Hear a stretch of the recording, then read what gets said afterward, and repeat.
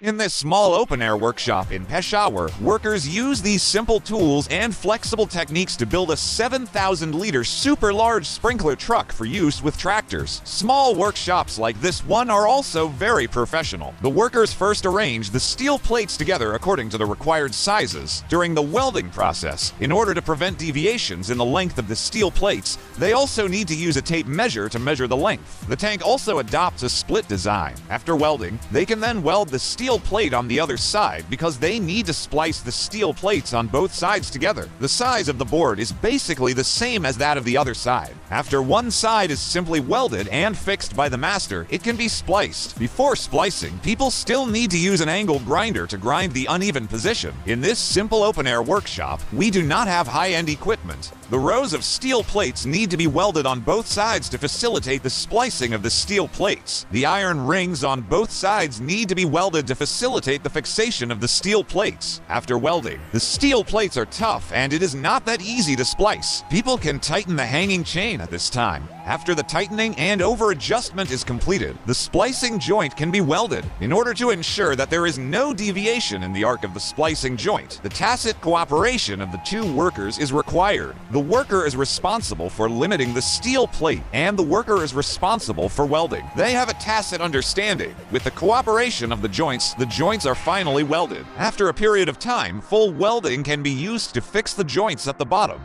After skilled welding, the welding was finally completed because the curvature of the bottom was still a bit off. We still needed to use a sledgehammer to hit it in order to eliminate the hard force on both sides. Since this is a water tank, in order to prevent rust and stone from appearing later, we also needed to paint the inside with anti-rust paint. After painting the inside of the water tank, you also need to paint the side covers on both sides to prevent rust. When installing the side covers on both sides, we will weld the casters for ease of installation. The line position can then be spliced by tightening the chain. The welding process was fixed through welding. After careful welding by the master, it was finally welded. It was easy to install the base of the water tank. We also needed to turn the bottom of the tank over. The base was also made in advance to confirm the arc. We also needed to measure the base on site. Then use the chair boots to cut the base. After cutting the base, you can use electric welding to weld it in place. The connection between the seat and the water tank is fixed by full welding. There is no welding protection inside the water tank, corrugated.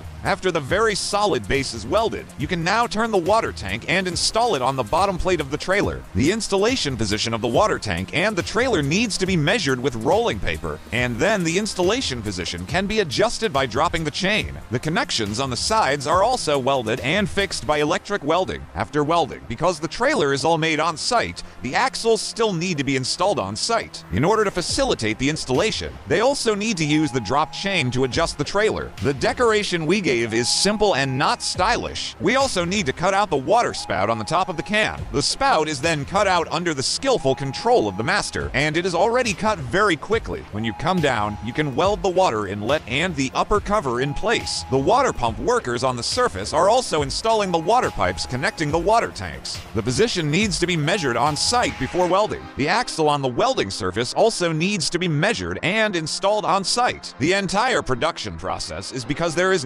almost all the drawings of high-end configurations are based on the master's mind. Although the suspension steel plates are all used car parts, the number of screens will definitely not cause problems. The axles are not used together. After the second-hand tires are installed, they still need to use an electrician to weld and install them. Then they can do the final spraying work. First, they spray a layer of yellow primer and then a bright red paint. After the paint is sprayed, this sprinkler truck is finally finished and can be handed over to the customer. Everyone feels that the sprinkler truck made in this way should be sold at an appropriate price in rupees.